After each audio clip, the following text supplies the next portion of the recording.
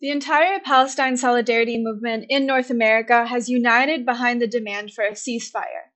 For the first time in years, organizations of the working class, including labor unions, have been united against the status quo of Western foreign policy and taken an unprecedented stance against Israeli violence. At the same time, important sectors of the movement have been trying to push the demands even further. The Palestinian Youth Movement, a major formation of Palestinian youth all across North America, has been working to push the movement beyond dreaming of an end to current aggression and into demanding full liberation from Israeli occupation. To talk about PYM's latest demands, which include an end to occupation, the release of all Palestinian political prisoners, and an end to Western complicity in Zionism, we're joined by Munir Marwan, who has been a student organizer for Palestine with Students for Justice in Palestine at Tufts University, has worked as a journalist for many years, and is now a leader in the Palestinian Youth Movement here in New York City. Munir, could you just start by saying, a bit about yourself as an organizer and how long you've been in PYM? Absolutely. So my name is Munir. I'm a member of the Palestinian Youth Movement. I've been organizing around Palestine for many years, over 12 years since I was 18, part of my SJP at Tufts University. Served in SJP National for a little while. Worked as a journalist for a few years, and I've been organizing with the New York chapter of PYM for almost 2 years now. Palestinian Youth Movement, of course, an organization that exists all across North America.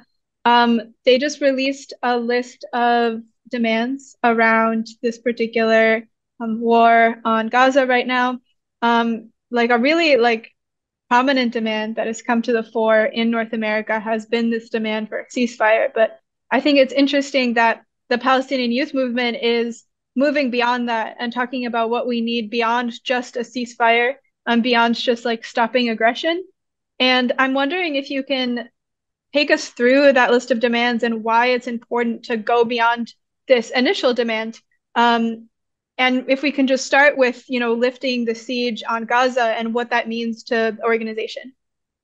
Absolutely. We are organizing around demands that Palestinians have been asking for many, many years. With regards to the siege on Gaza, this is a military blockade, a suffocating siege that has been in place for over 17 years. And this is a blockade that uh, literally counts the number of calories that enter Gaza, keeping its population just above the starvation line, So it's completely inhumane.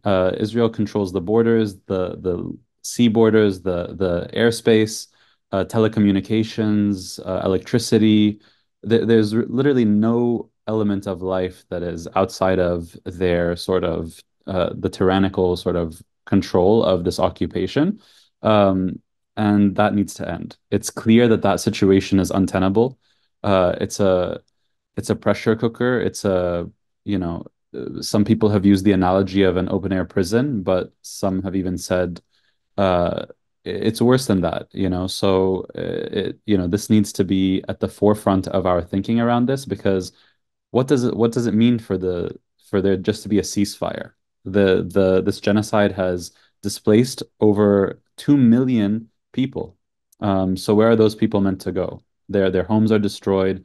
Apartment blocks have been turned to rubble. We need to start thinking beyond just the inevitable ceasefire, as the military failures of the Israeli occupation forces has become exposed for the entire world to see. It's interesting how this demand draws attention to a fact that many people in the US don't know, right? That Gaza has been under siege for years now, right? That this siege, the latest siege that happened, in October, is actually not the beginning, and that Israel has been tightly controlling the Gaza Strip for many, many years. Absolutely. These conditions are part of what has sparked Palestinian resistance for so many generations, right? Um, and we've seen Gazans resist in all sorts of ways, including the Great March of Return, which the international community, a very powerful movement where, you know, that called attention to the fact that the majority of people living in Gaza are already once displaced, right? They're mostly refugees. All of them, most of them trace their lineage to areas in 1940 in the 1948 borders of Palestine where they were displaced from. So these refugees sort of banded together to do a non-violent sort of march to the border to say that they had a right to return to their homeland, and they were violently suppressed. They were attacked by Israeli snipers. Many were killed. Many were martyred, and so this is a cycle. It's clearly a cycle of violence in Gaza that um, we need to completely dismantle this oppressive structure that produces this violence. And I also wanted to draw attention to the second demand, which I think is extremely crucial, releasing all Palestinian political prisoners. I think a lot right now in the media, in the rhetoric, is this idea of releasing the hostages, releasing the Israeli hostages in Gaza. And a lot of what is left out of that rhetoric is the fact that over 1,000 Palestinian political prisoners are being held by Israel and have been for many years. And a lot of people don't know that, and that's not spoken about. So if you could talk a bit more about that, that would be great. Yeah. Yeah, just to get to that number, there's over 2,000 who are held simply without charge or trial. That's in addition to the many, many other prisoners who are detained on, completely fabricated charges, and including minors who Israel is the only country in the world to try minors in military court. So literally children are being quote unquote tried by their military courts. The rate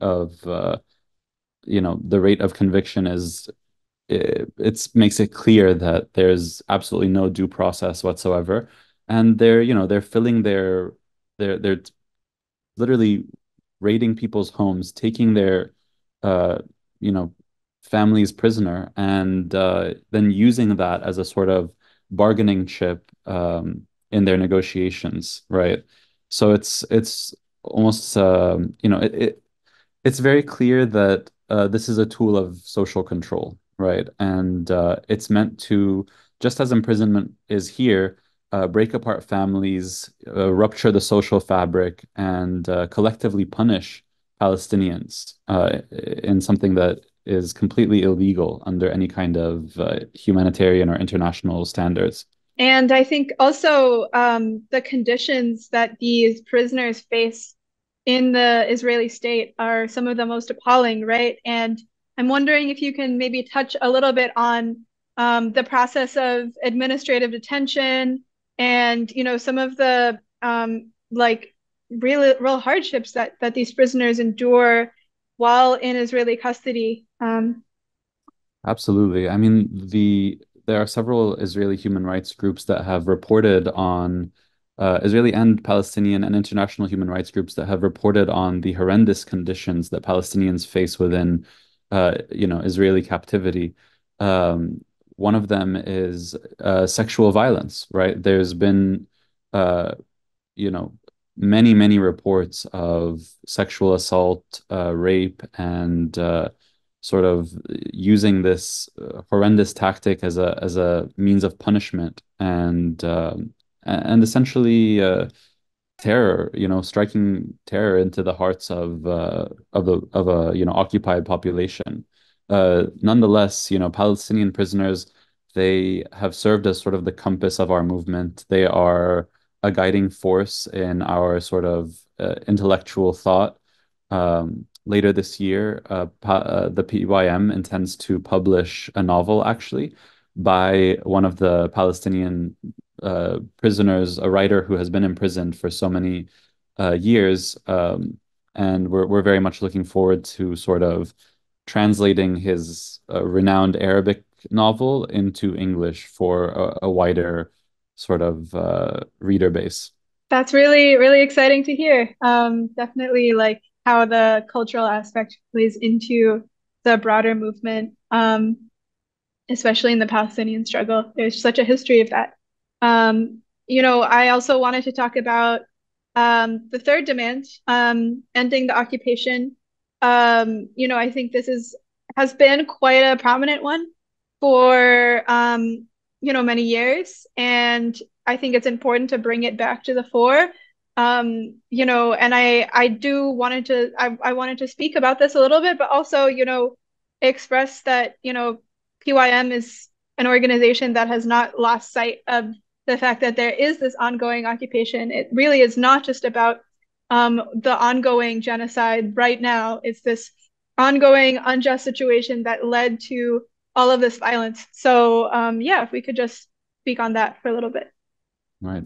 Absolutely. While a genocide rages on at the hands of the Israeli military in Gaza, there's also an occupation that has been festering in the West Bank. Gaza is also under occupation, but this year has been one of the deadliest years on record for Palestinians living in the West Bank. We've seen increased settlement expansion, settler violence. We've seen, raids deep into Palestinian territory. This all points to the fact that the Israeli occupation has become increasingly untenable. And when we say end the occupation, we mean this entire system of coercion, control, and dominance has to be dismantled, and this has to be dismantled not only because Palestinians are suffering, but Israelis are suffering under the system too. It's bizarre for a society to take its 18-year-olds and draft them, conscript them into military service, where they are put in a position where they have to inflict cruelty and violence on a captive population. This is something that is tormenting for the psyche.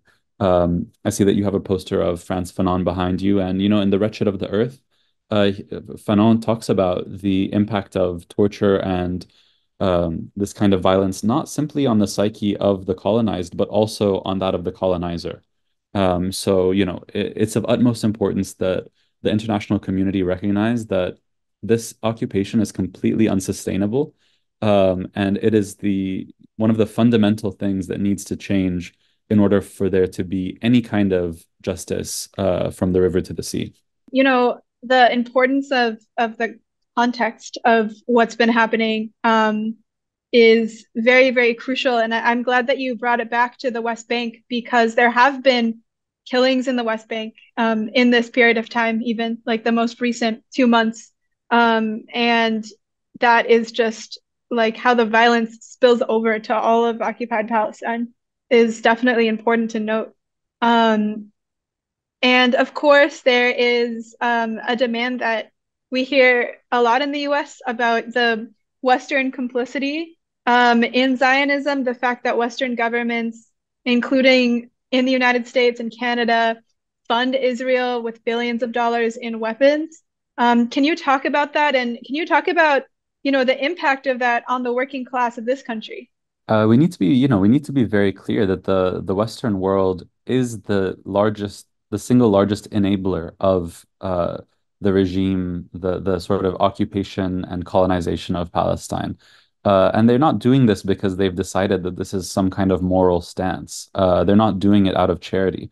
They're doing it because they're deeply complicit in and profiting from this ongoing militarization and genocide of Palestinians. Western arms companies, Western tech companies are deeply complicit in upholding this system of, weapons sales to Israel. When the United States, you know, allocates billions of dollars to this to funding to aiding, quote unquote, the Israeli military, a lot of that money is being used to purchase American arms, right? Weapons that are manufactured here and shipped there in order to, destroy entire apartment buildings, wipe out families. Even their sort of tech exports, artificial intelligence is being used in this genocide like never before. So, Western complicity is the fundamental enabler of this entire situation. The rest of the world sees this quite clearly. This occupation is deeply unpopular among the global South, and where in most places that are not, as the West is profiting off of this. So, when we say when ending Western complicity, we mean sort of dismantling that system. So, this demand is something that should resonate across working class communities domestically in the United States. It's quite absurd that when this society, this government hasn't fulfilled some of the most fundamental and basic needs of its own people, such as healthcare, a proper social safety net, right? Infrastructure that is decaying and crumbling, that they're literally spending billions of taxpayer money to fund this, literal genocide that is happening across the world. There's zero tangible benefit for the average American. Um, and, not to mention that it's, of course, a horrendous atrocity that we are literally funding.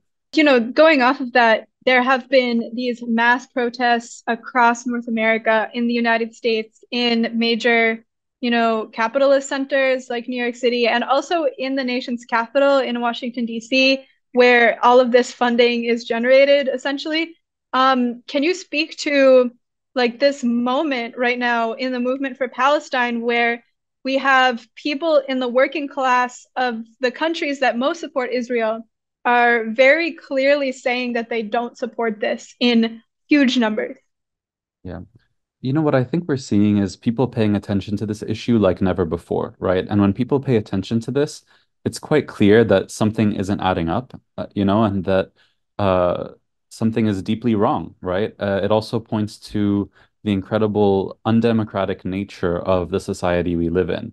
While the US pretends to be, the world's, most established democracy, the reality is that over 80% of Democrats and over 60% of even Republicans support a ceasefire, which is one of our most basic demands and longstanding demands in this conflict.